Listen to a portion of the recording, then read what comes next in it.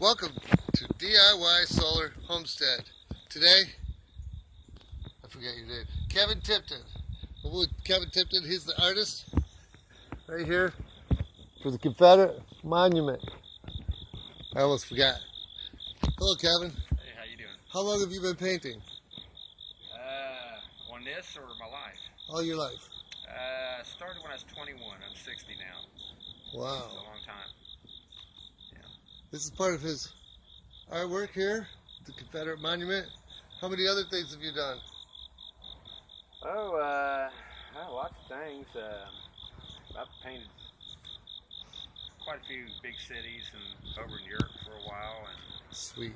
Canada and Mexico. Been everywhere. What is this?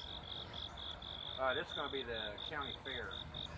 This will be tractor pulls down in the bottom, and this upper part, it's all going to be done in fluorescent. So they have a black light on this. Okay. But all this stuff right here, I have to go over it about 3 or 4 times, put ultraviolet treatment on it, because if I don't do that, it's going to fade out. So this way I do it, the way I'm doing it, it's going to last for years and years and years. This whole thing is designed to last at least 100 years. It's everything here from the beginning. I had to acid cure the wall and use extreme dry lock, kills tube, and all the paints I use is like one-shot chromatic Ronan paints. And then after everything's put on each wall, we put 4 coats of graffiti guard to keep it protected from vandalism. And how does that work? It comes in 2 parts. You mix it up, and as soon as you mix it up, you got to spray it on real quick because it hardens up so fast. It's like putting a clear sheet of rock on it. So if somebody comes out here with a spray can, then what? The white's right off. Sweet. That's beautiful. Keeping your art clean for 100 years. Yeah, they insisted on it. They're putting all this money into this, and they Brandenburg and Meade County, it's one of the better governments I've ever worked for doing a project like this. They actually really do care about their people here.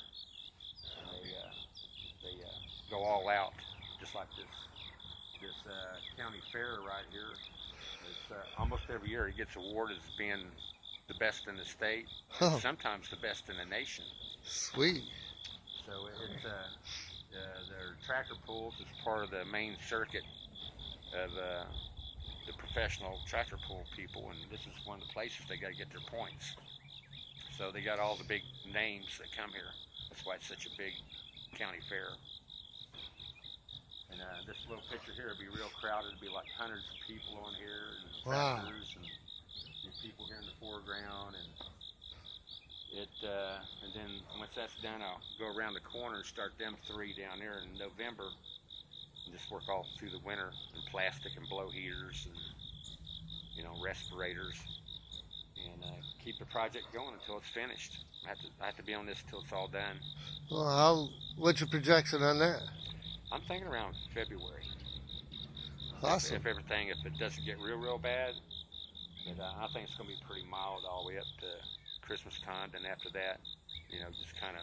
It's going to be a crazy winter. Yeah, you never know. That's my prediction. Never know. So, Kevin? This is one of my bosses right here. That's Patsy. She's one of the city commissioners. Real nice lady. She's helping to fund you for all this beautiful artwork? Yeah. She's the lady who got me the job here. Hello and welcome. And this is her little child here. Okay, I'm going to end it right there.